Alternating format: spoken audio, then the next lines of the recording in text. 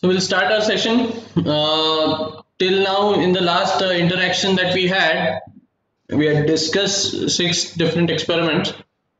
It included heat pipe, lagged pipe, natural and forced convection, right? Today we are going to see few more experiments which are actually more practical. You are going to see these more often in your career, right? Just to give you a glimpse of how these experiments would be, these are actually miniature sized equipments. In the industry that you are going to see are much bigger equipments, but principally all of them are going to work on the same principle, be it for a smaller size or a bigger size. So let me just share.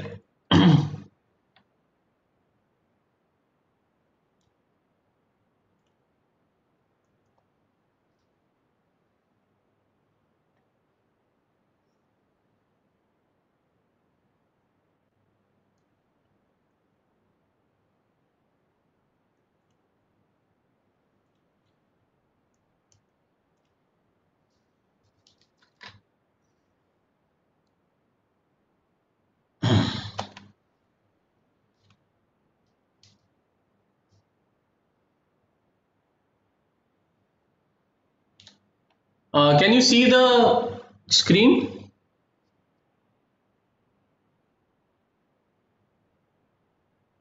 Yes, sir. Yes, sir. Okay, great. So I'll just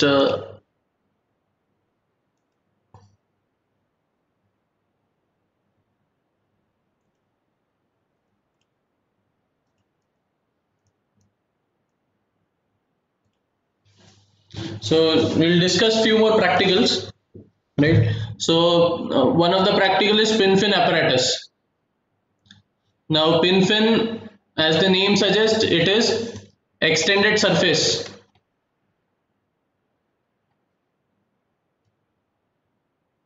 Extended surfaces. So what happens is there is a wall. I hope the derivation for pin fin here it has been taken care of in the theory, right? Now there is a wall which is maintained at some temperature T, or let's say TW, right? And now we need to increase the rate of heat transfer, right? This is T ambient, right? So what happens is we give a extended surface. It can be a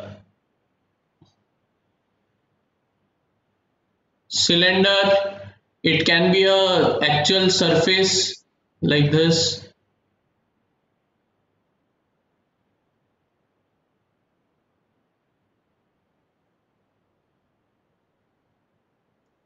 where this is completely a surface which is at some temperature, and then this is the extended surface. So what happens is heat travels from through conduction, it travels from the wall to the extended surface here, right? It gets heated up, and from here convection takes place and heat is evolved. Now one of the major assumption taken here is maximum amount of heat transfer is happening through the surface. The cross sectional area that you are seeing, the heat transfer is minimal, right? Now this is an assumption. In actual scenario there is going to be some heat that is going to be transferred from this surface as well, but we are going to we are assuming that there is no heat transfer. There is no heat transfer, right? So what happens is, in the diagram if you can see, this is a air tunnel, this is blower, right? The PID, this is for heater, and this is the mains. Just a minute. Hello. Hello. Oh, माझे. हाँ.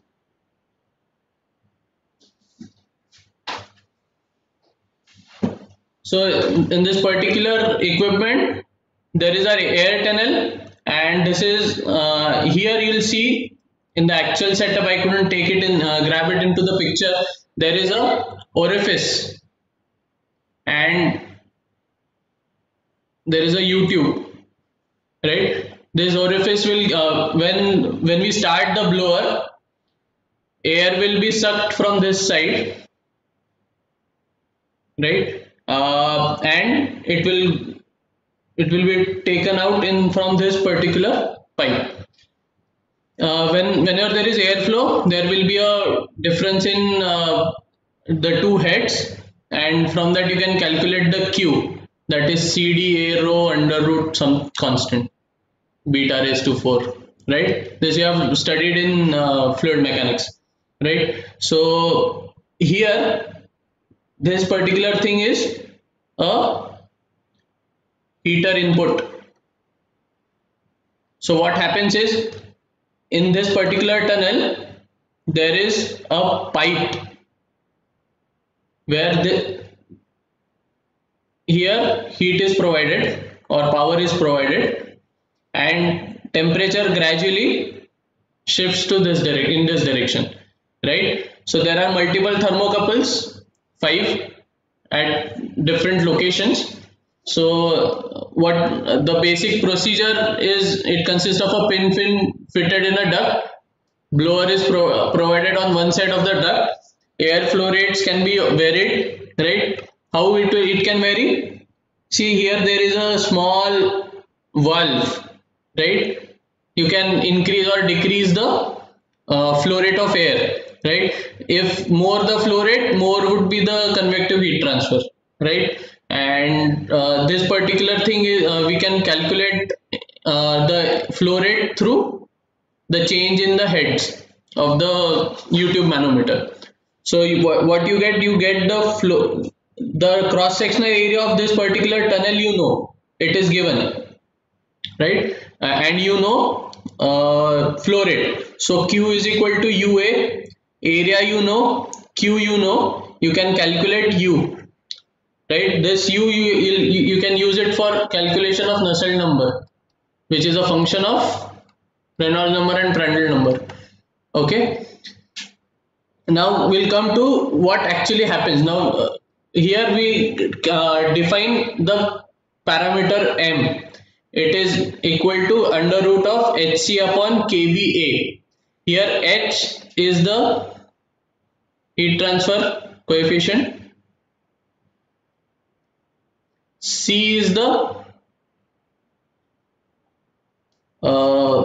perimeter. Actually, perimeter in the case, if it is a cylindrical pipe, what would be the perimeter of the surface? It will be 2 pi r or pi d. This perimeter. KB is conductivity of the metal. Now this metal is aluminium, and A is the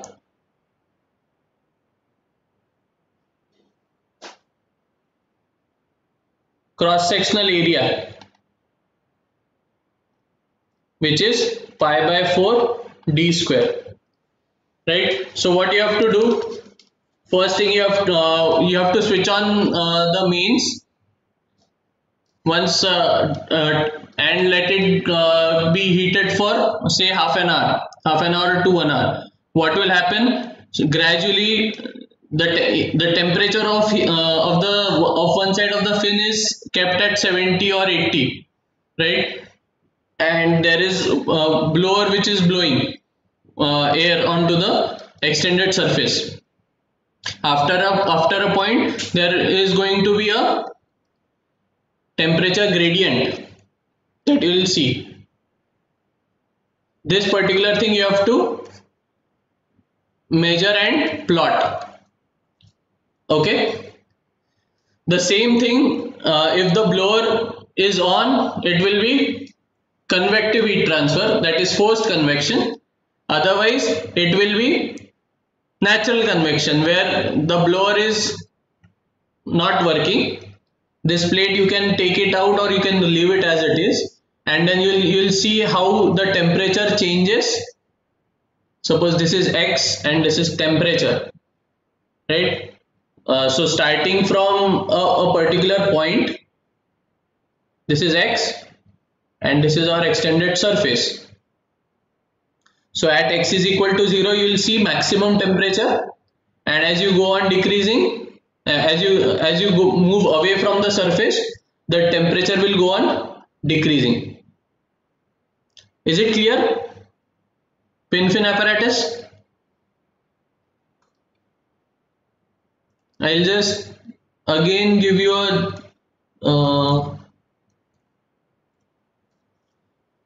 this particular thing is a conduit from where air is sucked into, right? This is a blower, and here there is a extended surface inside, which is at a certain one end is kept at 70 or 80 degrees Celsius, and blower is started, and after some point there is going to be a temperature gradient that you will see. It will decrease, right? So basically you have to find out the fin parameter and fin efficiency, right? The detailed discussion has already been taken care of in the theory part, right? Which is actually effectiveness and efficiency. These two things you'll have to calculate, and for H it will be different for natural convection. That is when blower is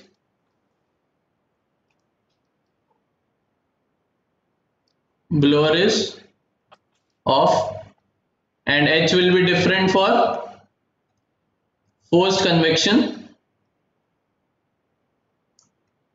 That is when blower is on, correct? So in case of forced convection, there will be Rittenz-Bolter equation,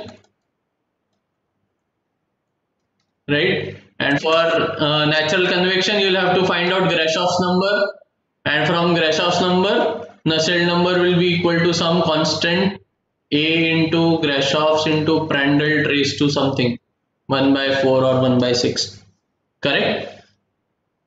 From Nusselt number, it will be H d by K. From here you can calculate H, right? And you can put here and find out fin parameter, and from fin parameter you can find out efficiency as well as effectiveness.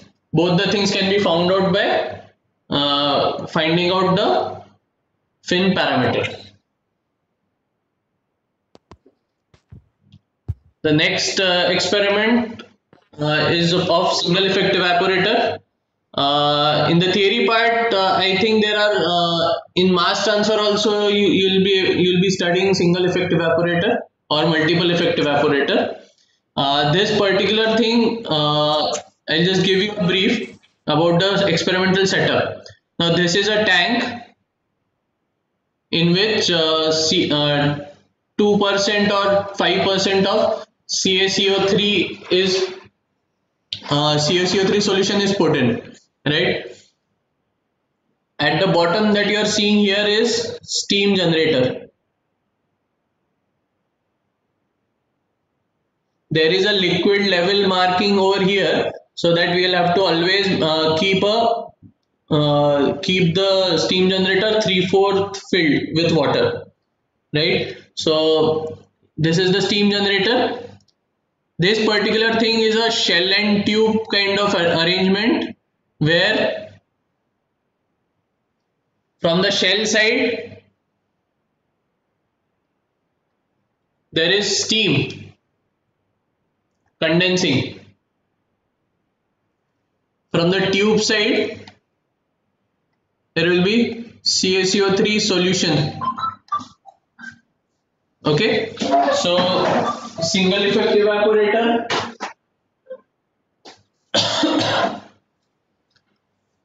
What happens is CaCO3 solution, from here it goes through the rotameter. This is the rotameter for CaCO3, and it is put into the tube side of this particular shell end tube.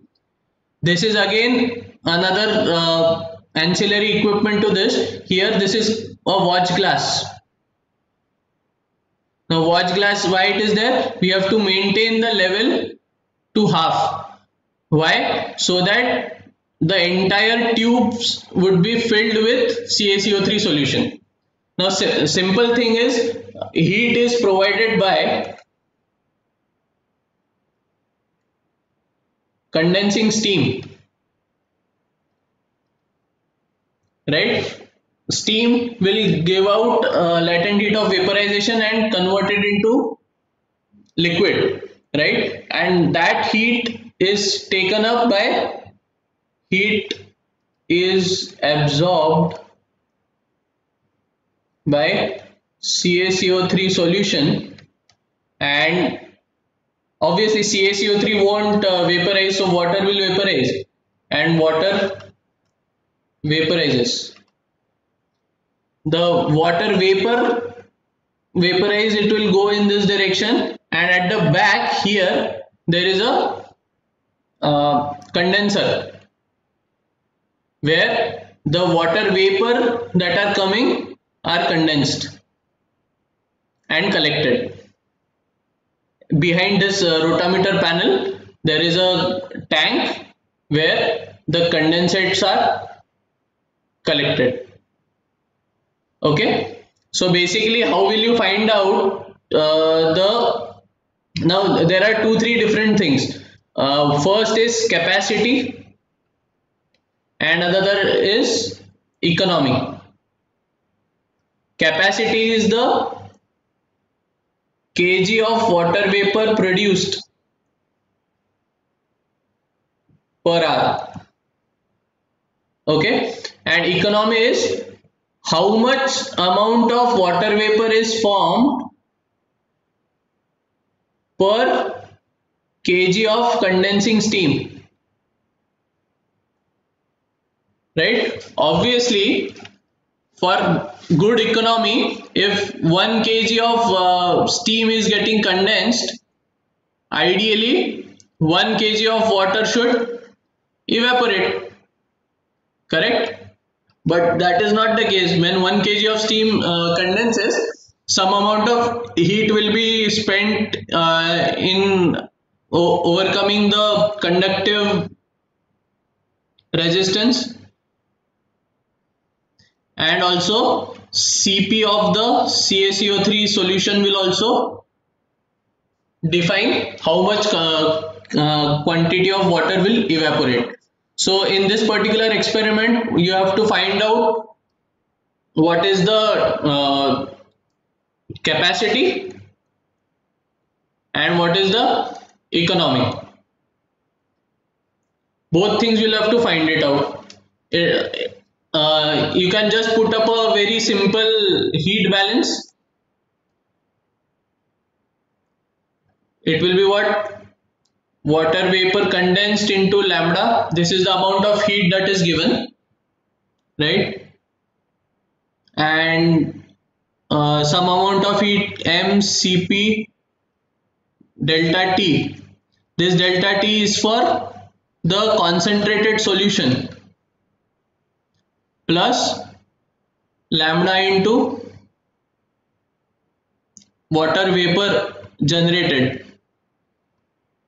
Here this is steam that we are providing from the steam generator, right? And this is the concentrated solution. You will always see there will be a natural thermosiphon where if there is more amount of suppose there is a water molecule which is at a higher temperature, it will travel in up direction and it will gather itself in this particular vessel.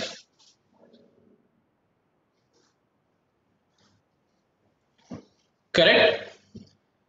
The second rotameter that you are seeing over here is basically for the cold water in the condenser. In the condenser, the water vapor that is generated from the evaporator, it gets condensed. The water vapor goes from the shell side, and cold water is sent through the pipes, right? So the basic aim is to condense maximum amount of water vapor, correct? Now how will you find out the quantity of steam that is condensed? There is a steam trap over here. Are you familiar with the concept of steam trap?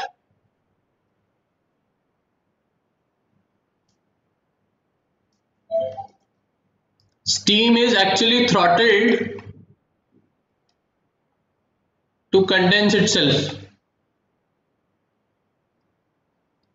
right? And that amount of water is collected so as to find out how much quantity of steam got converted. Is it okay? Have you understood? Any questions in these two things, these two experiments? Any questions?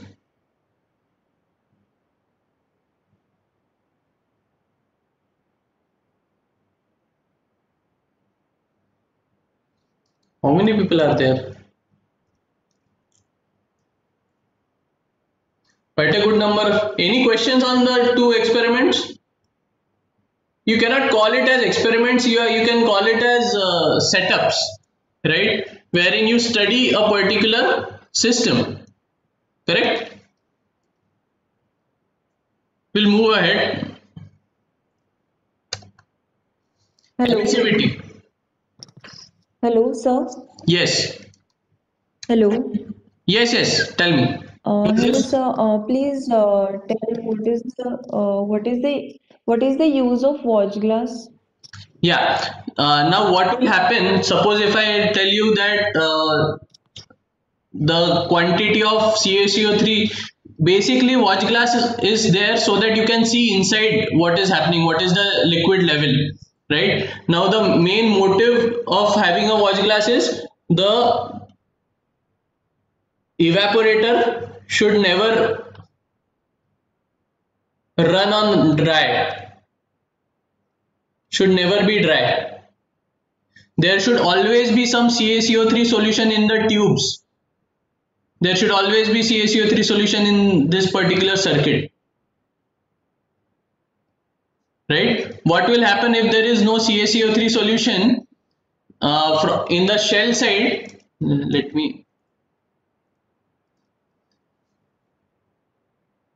I'll just draw this thing. Assume these are the different tubes, 3 tubes, right? On the shell side, steam is getting condensed, condensing steam, right? And in the tubes, there is CaCO3 solution, right? Now, what will happen if CaCO3 solution is not present in the tube? It will lead to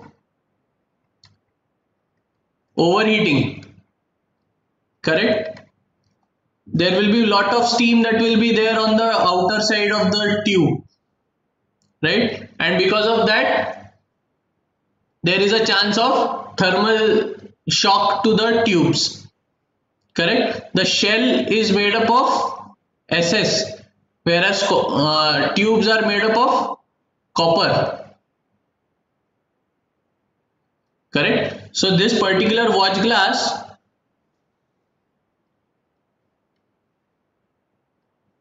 is there to maintain the level of CaCO3 solution in the evaporator, correct?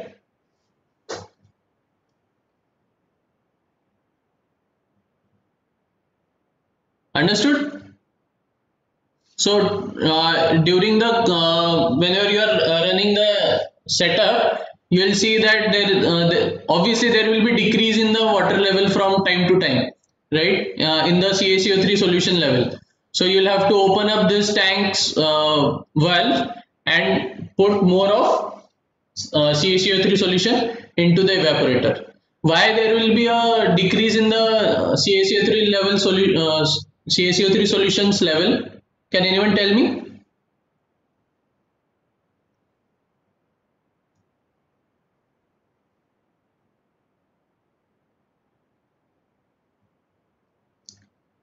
Material balance. F is equal to D plus W. F is your feed, D is your distillate or vapor, and W is your concentrated solution. Fxf is equal to dxd plus W xw.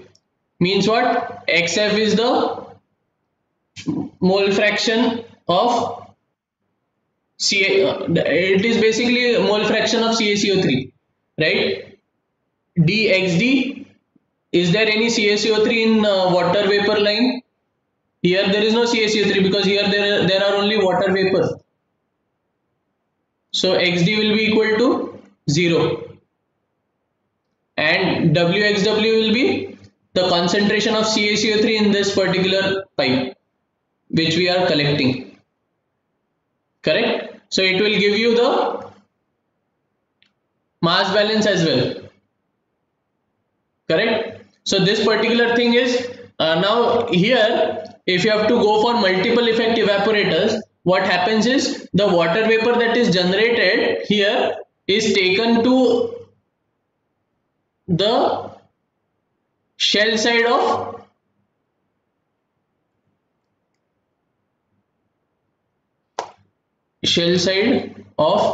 other evaporator. Means what? See, this is the first evaporator. There is feed, water vapor, or let's say this is V and this is W, right? The vapor that is generated from first evaporator is given as a heat source to second. There will be second feed also. Again there will be some W which will be there, and of course there will be again system V2, and that's how there is multiple effect evaporators that you see. V3, W3. I hope I am clear about the concept of single effect evaporator and multiple effect evaporator. Now this can be feed forward also,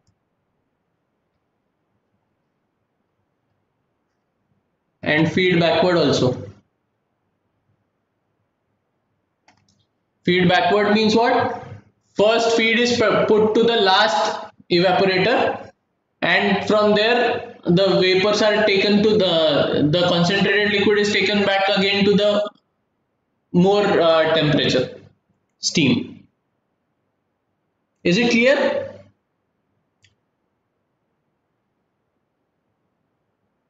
Any questions, anyone? Trupti, are you clear with what you asked? Yes, sir. Thank you, sir. Ram? Yes, sir. It is clear. It is clear, na? Okay. So we'll move ahead then. So coming to emissivity apparatus. Emissivity, this is a black body. These two are identical plates. This is plate 1, this is plate 2. Plate 1 and 2 are identical. Correct? As you can see, this plate is blackened and assumed to be a black body, and this is a test plate.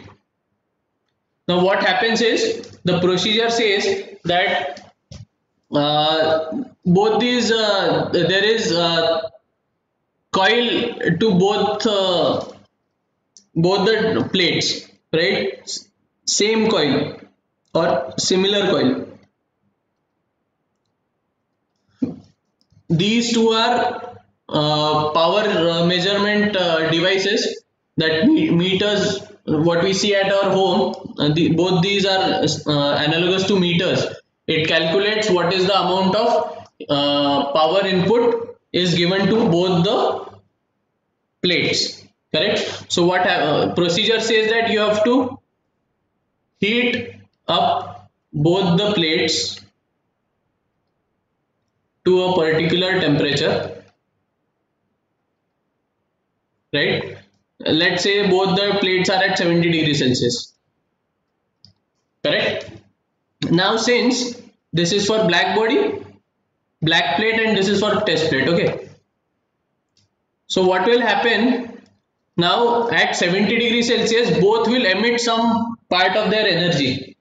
Now this is enclosed, this particular thing is enclosure is provided, right? So that both the plates are at same conditions, right? So both the plates at high temperature will emit, correct? So black body, it has got a very high emissivity, that is for black body emissivity is always equal to 1, correct? So black body will emit more of energy compared to the test plate, more energy emitted, less energy emitted, correct? If more amount of energy is emitted from black body, you will have to supply more power to the plate, less power to the plate, right? So TB is what? Temperature of black body or black plate. TS is temperature of test plate. TD is temperature of ambient temperature actually, right? So coming back here, if you have to supply more of power to the plate, why? Because more energy will be emitted by this by plate 1 and less energy will be emitted by plate 2. So QS and QB are Q is what? That is the power that has been provided to the black body, black plate, QB and QS, correct? So you know both these. EB is the emissivity of black body, which is equal to 1, sigma is constant. AS and AB are the area of plate. Area means what? It is the area for emissivity, means surface area, means area through which radiation will occur, correct? Now since both the plates are identical, both will have same area. So what will be there? So ES will be equal to QS by QB into TB minus TD upon TS minus TD raised to 4, correct? You know all these, all the variables on the right hand side you are able to measure. From that you can calculate the emissivity of test plate, right? From this you can calculate the emissivity of test plate. Is it clear? It is very simple. Only thing is you will have to wait for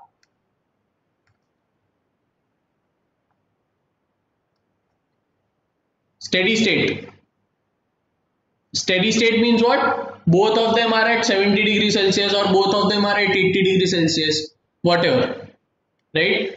So we are trying to exploit. We are trying to exploit that for a black body, the since it is a black body, it will radiate more of heat compared to the test plate. So more of heat will be required by the plate to maintain its temperature. Correct? For the test plate, since its emissivity is not equal to 1, it will be less than 1. So less amount of heat will be radiated compared to the black body, and since less of heat is being radiated, so less amount of heat will have to be supplied. This particular phenomena we are exploiting in this particular apparatus. Is it clear? Anyone, any doubts on this? Shivani? Acha, there are... No, How sir. are we measuring the temperature? Sorry? How are we measuring the temperature? Yeah, I forgot to tell you. See, on the black body, you'll see this. There are 3 different points. These are thermocouples. You'll have to take average. This is the temperature of test plate or black plate.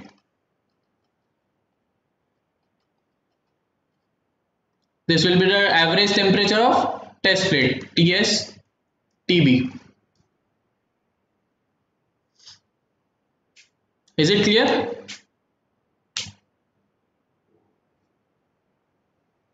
Shardul? Any questions? No, sir, no. It's fairly simple experiment. Now we'll go to the plate type heat exchanger. Now I'll share the actual photograph, but more or less it is the same.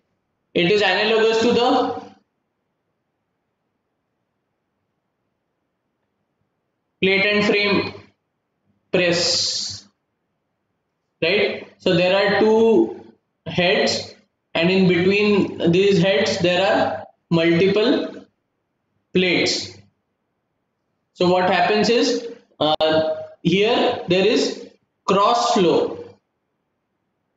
Means what? I'll just give you a side view.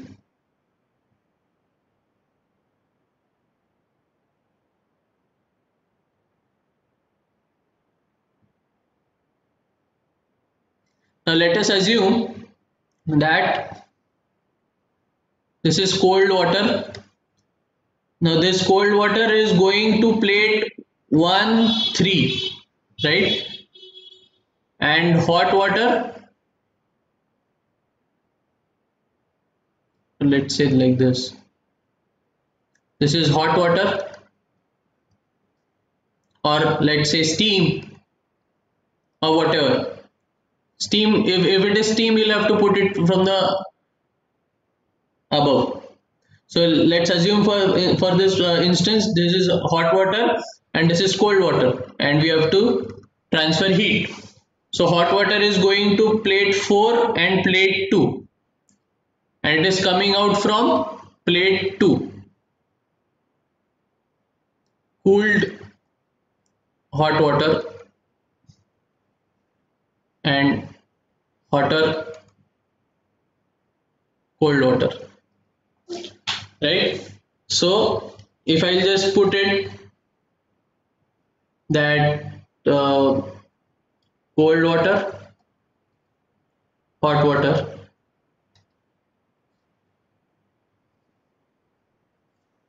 and this is plate 1, 2, 3 and 4, right? So cold water comes in plate 1, it goes out from plate 1, and again it enters plate 3, right? And from plate 3 also it goes out, right? Whereas hot water, it will enter from plate 1, it will go out to plate 4, and in plate 4 again hot water will enter and it will come out from plate 4 itself, right? Or if I can draw a better diagram, let me see.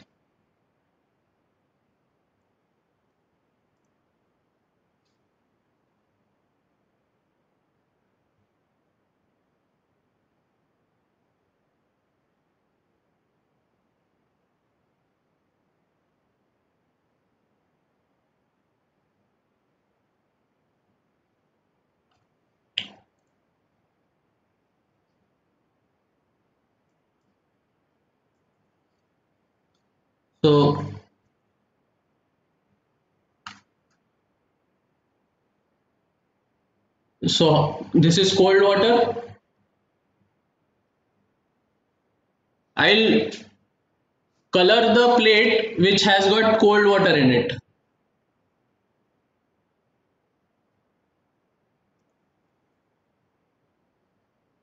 And it will come directly out.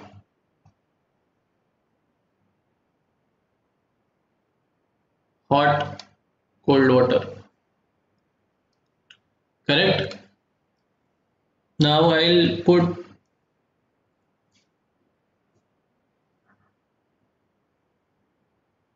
this is hot water utility. It will be in plate, this plate, and it will come out. Cold, hot water. Correct? Now how this particular thing is managed? Using gaskets. Can you see a black color thing on the edges? These are gaskets. Now suppose if you have to you don't want water to be in that particular plate, you have to put a blind gasket over there, right? So for cold water it is allowed to enter in this plate, but it is not allowed to enter in plate 2, right? It is allowed to escape from plate 1, but it is not allowed to enter plate 2. It is allowed to enter plate 3, correct? So here there will be a blind gasket over here.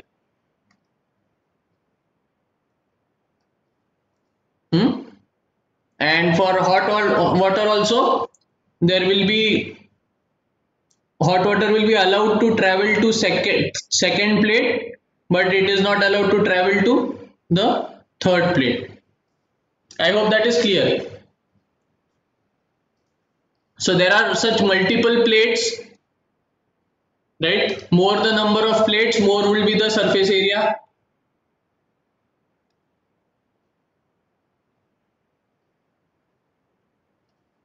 Right? So delta T LMTD you have to find out, delta T1, delta T2, delta T LMTD will be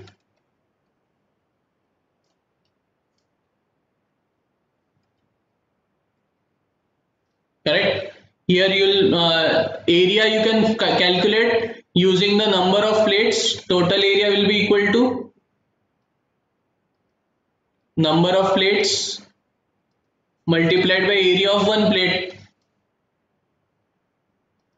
It will give you the total surface area through which heat is going to transfer. Correct? So from here you know Q, you know A, you know delta T.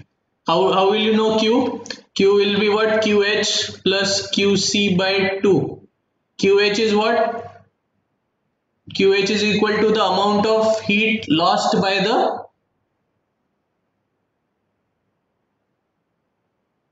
hot water. So this is input, this is output temperature, and QC is the amount of heat gained by the cold water. This is out, this is in, right? So you take an average that this is the total amount of heat that is transferred and substitute here, you can get U. This is the overall heat transfer coefficient that you have to achieve. Now suppose tomorrow you are given a case study or a problem arises that for a particular process there was a particular heat transfer coefficient that was desired, and now you have to change. Now the process is going to change, and with that you will require more of heat to be transferred, right? So in that case, it all you have to do is increase the number of plates, and vice versa. If you have to decrease the overall heat transfer coefficient, you will have to decrease the number of plates. One of the advantage of plate type heat exchanger, it is compact size, easy to install, and easier for maintenance. Correct? It is a fairly simple thing. If you know this particular Q is equal to UA delta T LMTD, it will be easier for you to solve this. Correct?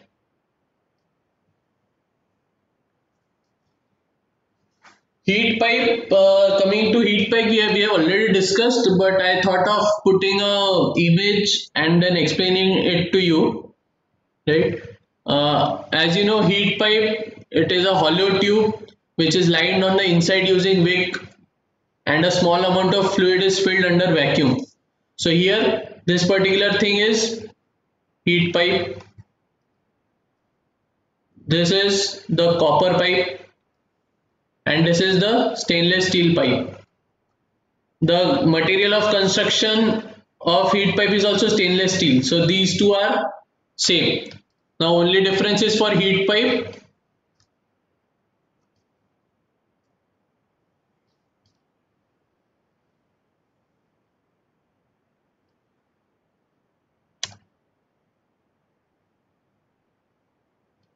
Heat pipe, it is hollow, lined with wick,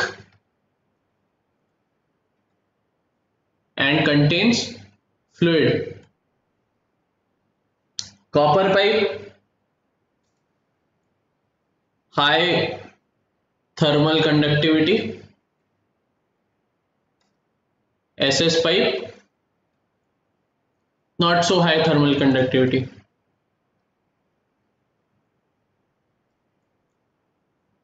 So with logic, what we can say for heat pipe, now when heat is provided on one side of the pipe, the liquid is vaporized, and due to the pressure generated, the fluid travels to the low pressure area having relatively less temperature. The vapor then condenses at the point of lower temperature by emitting latent heat of vaporization. The condensate liquid is the condensate liquid travels back to the point through wick provided by capillary action, right? So obviously heat pipe, you will see more of heat transfer. For copper pipe, there is already more heat transfer. For SS pipe, not so much. Correct? Now here what you have to do, you have to find out, you have to draw a graph of temperature versus time for all the three pipes, right? Obviously for heat pipe, let me just draw a better diagram.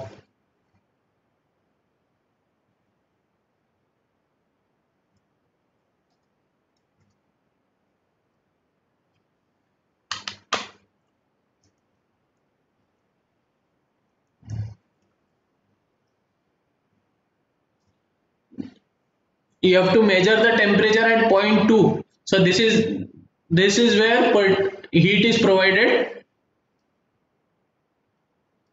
and this is where you have to find out temperature measured. Correct? So for heat pipe, there will be a sudden increase in temperature. For copper pipe, there will be also sudden increase, or not so sudden but relatively.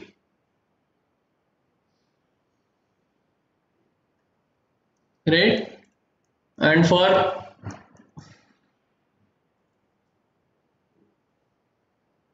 SS pipe, the thing will be very gradual. Correct? So this particular arrangement is there when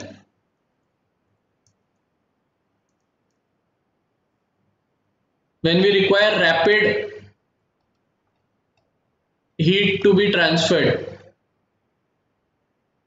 Suppose there is a reaction happening and exothermic, and you want this heat to be transferred immediately, otherwise it will hamper the reaction as well as the reactor, right? So this particular kind of arrangement is used. I hope the diagram, and also you will be imagining why there is a casing at point B. This particular casing is provided and this is filled with water and maintained at certain temperature. So what will happen if, now I'll just give you a cross section. This is where power is given, heat is generated. So T1 and this is T2. So obviously T1 should be greater than T2, and as you move in this direction, T1 will go on decreasing. Here there is an enclosure that is provided so that this particular temperature is maintained. So there is always a temperature gradient which is available, right? Slowly what will happen, the water will get heated up and the final temperature of water will be equal to,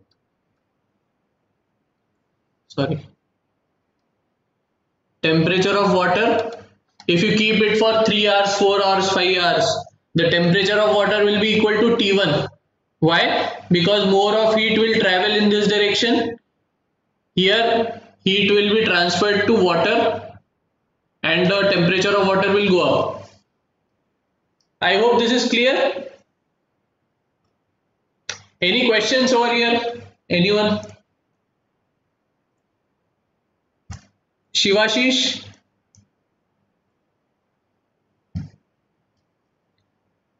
Shivashish? Hello, sir. Shall we? Tell me. Yes, sir. Sir, can you explain the graph again? Yeah. I'll explain it. Now,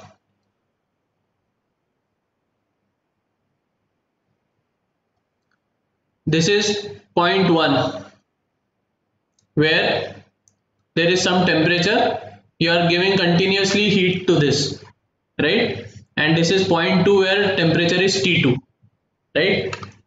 Now you have to plot a graph for how temperature T2 changes, or how temperature T2 changes with time. Correct? Now this is for heat pipe. Let us take blue color. Okay? For heat pipe, since for heat pipe what will happen? There is conduction plus convection. Convection of what? The liquid will vaporize and then go and condense at point 2. Correct? So if you, this is temperature at T2, right?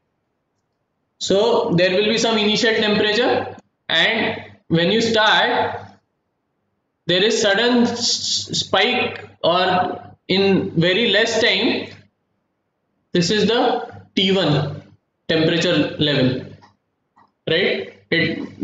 The time required is say T1, correct? So when you start giving heat to this point 1, and we are measuring T2, and we are plotting it as a function of time, so you'll see the graph is much more steep, right? Because heat pipe is more efficient in transferring heat, correct? So if it is more efficient, more amount of heat will travel from point 1 to point 2, right? Now let's take the example of copper. Now we all know copper is a very good conductor of heat, right? So again it will be at certain temperature, again it will come to T1 in a very less number of time, in a less amount of time, right? Obviously for copper pipe,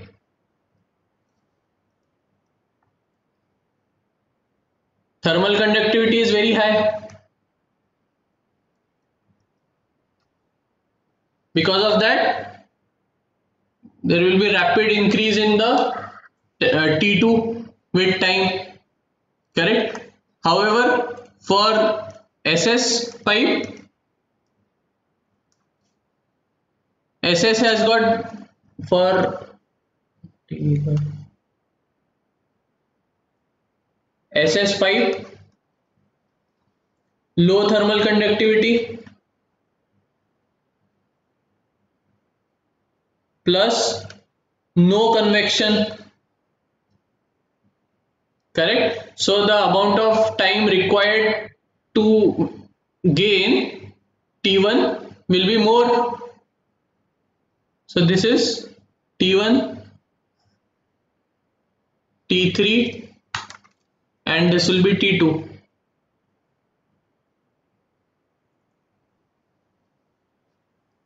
Is it clear? Shall we? Yes, sir. Okay. And another, who was asking another question?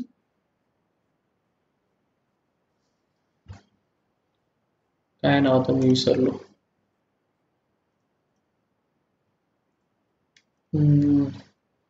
Nikhil. Nikhil, are you there? Nikhil Kishore. Nikhil, are you there? He is not with us. Okay, I hope you are clear with the concept of heat pipe. We'll move to vertical and horizontal condenser. Similar to the single effect evaporator, I'll just give you a brief of this is steam generator,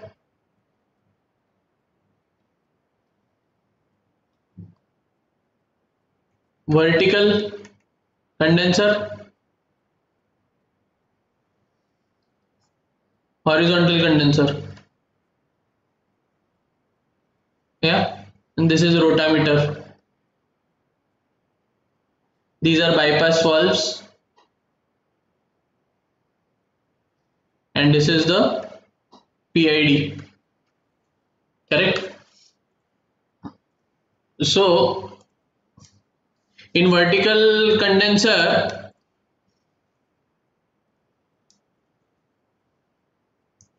for vertical condenser, steam is in shell side and cold water is in tube side. So if I change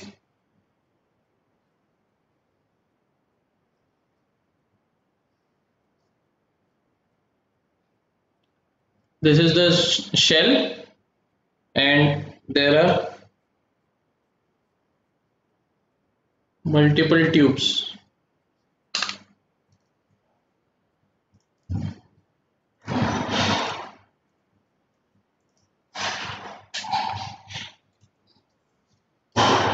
Right, so there are multiple tubes here, right? So on the shell side, the steam is condensing, and on the tube side, cold water is there. So obviously the amount of heat that is given will be given by mass of steam into latent heat of vaporization of steam. And this particular heat will be taken up by cold water. It will be mCp delta T, correct? Delta T is what? Temperature of water that is going in and temperature of water that is coming out. Steam is going from the back here, and there is a steam trap over here, right? So whatever the steam that is condensed, we can collect it.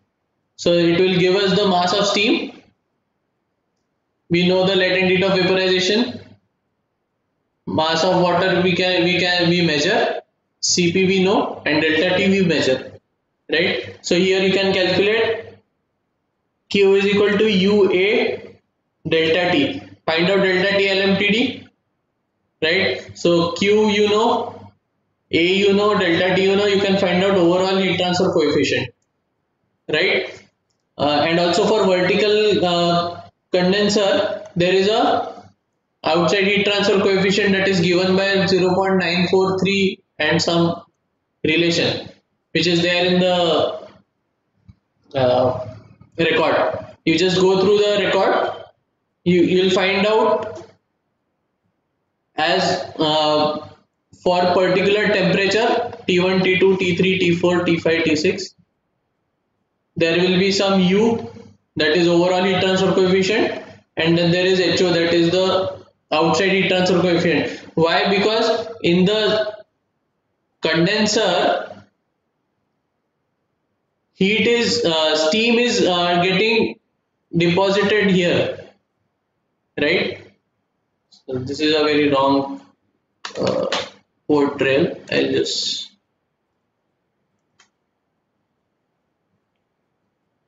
if it is vertical, let us assume there is only one tube, right?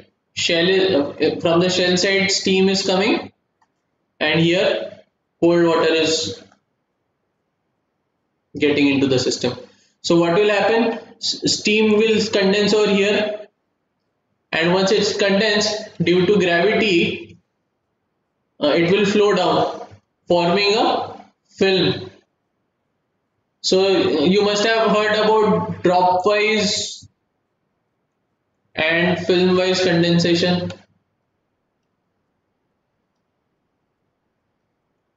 Correct? So it will form a film, right? So here there has to be some outside heat transfer coefficient. Outside means this, outside the tube. Similarly, for horizontal condenser, this is the shell and there are multiple tubes in it. Correct? So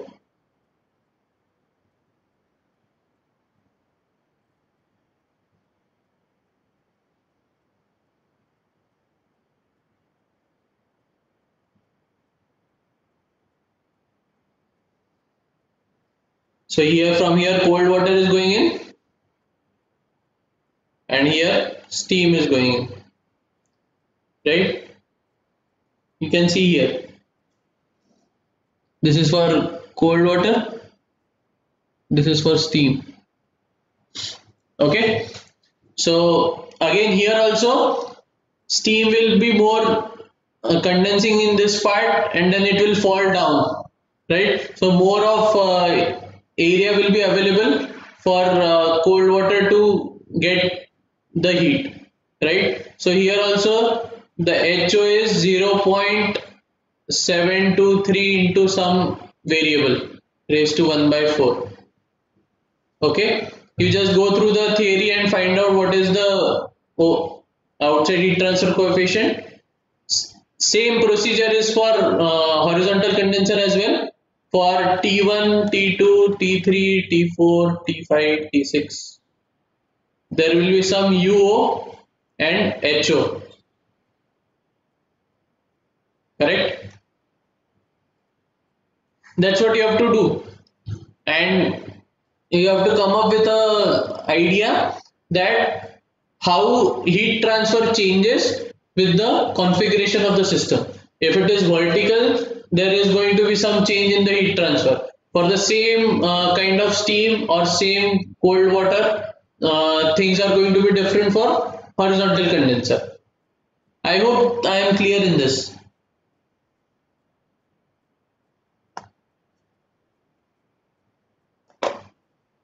Any doubts?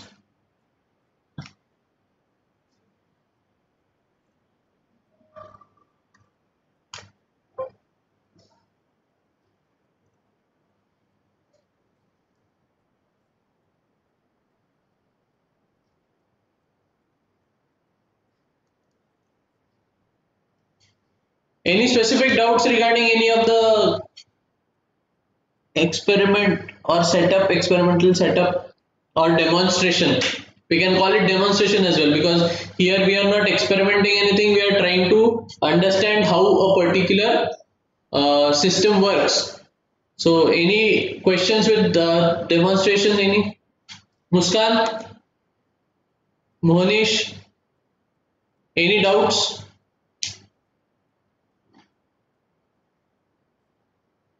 Ketan, No, sir.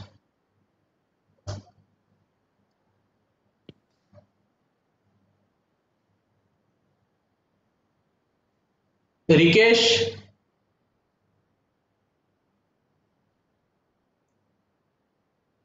Rikesh, any doubts?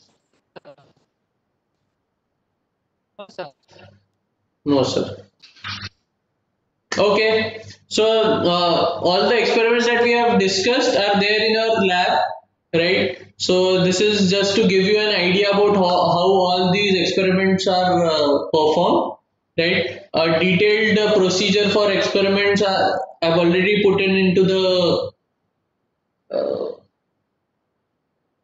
in the record book that I've already shared, right? We'll keep a test on the same somewhere in the last week of December, maybe, on these different experiments, right? The questions will be much more simpler and it will be more related to the fundamentals of all these experiments.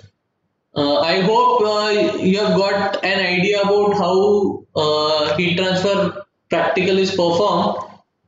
Let's hope you all come to the institute maybe in a month's time, right? So that even if we get some days, we'll be able to cover all the experiments. Any questions, any doubts regarding other experiments as well? Sir, can you please share these PPTs in the group? I'll share this PPT with you, no problem. Okay, sir. Thanks. But I have taken the entire thing from the record itself. So I sincerely suggest you to go through the record, go through the procedure, find. And I was just going through the record book also. There are a lot of mistakes, right? So if you are reading something and if you think that particular thing is wrong, try to find out the reason, because there is a very good chance that it may be wrong. There might be some typing error or anything of that sort, right? So you go through the record book and try to validate all the formulas that are there, right? Like the one I have said for natural convection, right?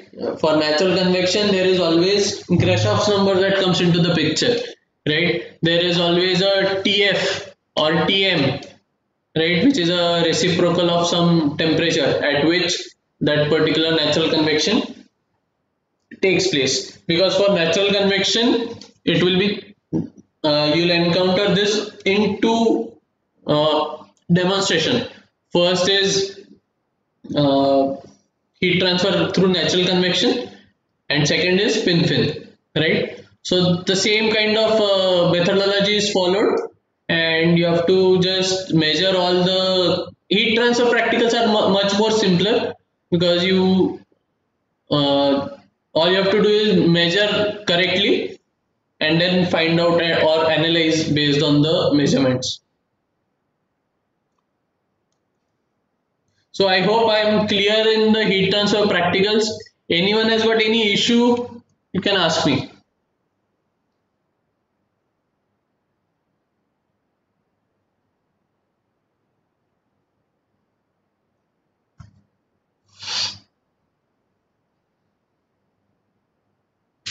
Any issues regarding heat transfer practicals?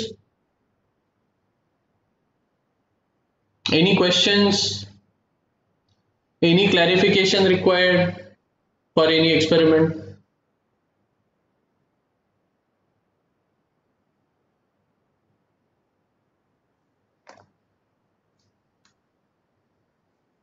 Okay then, we'll stop here and maybe I'll again schedule a meeting like this only and we'll just have a discussion about practicals of heat transfer maybe. But so far all your experiments have been covered, right? All the experiments that are working in the lab, I've covered almost all of them, and I hope you all are going through the record book that I've shared. There are a lot of corrections that in the record book, and I expect you to make those before you submit, right? Whenever you'll be submitting, I'll maybe give you some basic measurements for all the